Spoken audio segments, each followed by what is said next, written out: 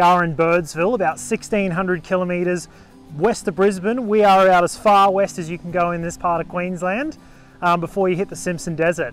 Now, while we're here, I thought it would be a great place to talk about what's happening behind me here. And that is something that we call the Great Artesian Basin. Now, what is the Great Artesian Basin? Well, it's the largest underground water basin and underground water supply in the world. In fact, it's so large that it covers about 22% of the land mass of Australia. It's enormous and it holds an absolutely untapped, vast amount of water in it. And it's also the lifeblood for many communities out here. It's how they get their water supply, it's how they get their power, it's how the whole town functions. And without having these bores, these little towns simply would not exist. Now, this water's coming out from underground at close to about 100 degrees Celsius. And as you can see behind me, it's boiling out here and steaming up into the atmosphere around. It's an absolutely amazing sight to see while you're here. Now, the water that's coming out of here also is several million years old, if you would believe it.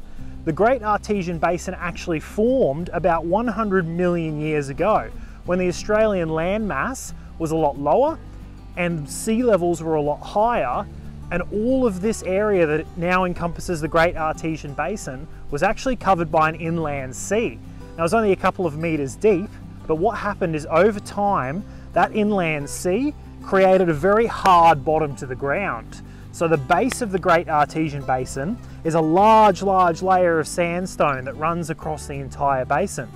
And what happens over time and over those millions of years is that water on the surface has gathered and then has seeped down in what we call recharge zones. And they've actually filled up the ground underneath the basin. Now, hopefully I can give you a bit of a practical demonstration of how that works. And I've set up a little bit of a kind of a 6th grade science experiment to show you what it looks like in practice.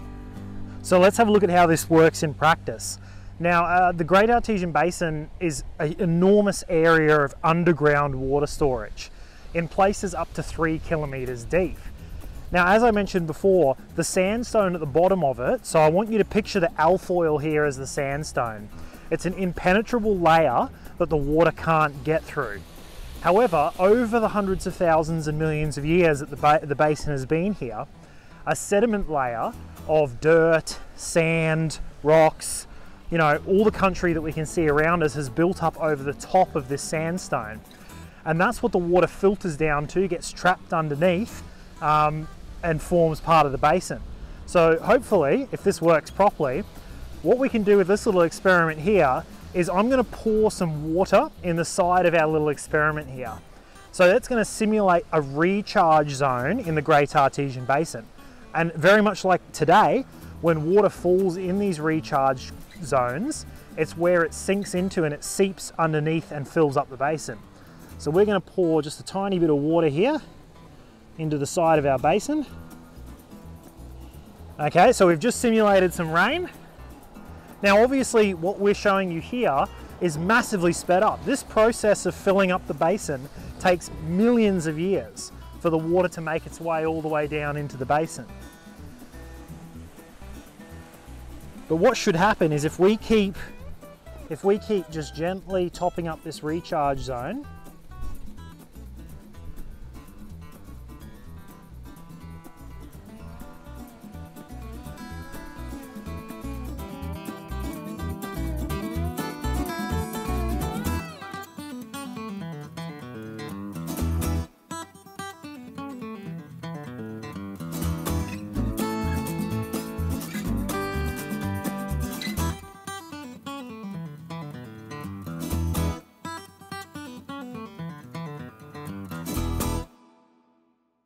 there's some water slip, there we go, just down the bottom there. We can see that water starting to slip around the front of that alfoil. Yet if we look on top, we've still got dry soil. So that's exactly how the Great Artesian Basin works. And the best thing is that water is now locked underground. It's not going to evaporate, it's not going to go anywhere. It's stored inside the basin, and then it can be accessed later on at all these little towns and pumped up out of the ground for a whole bunch of different purposes.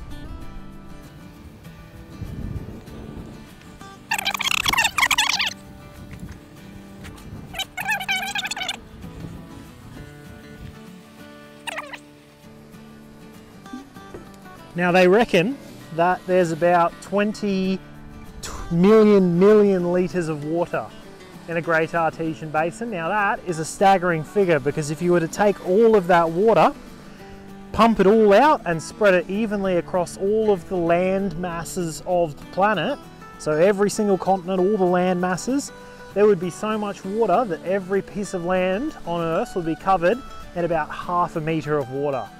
So you can get an idea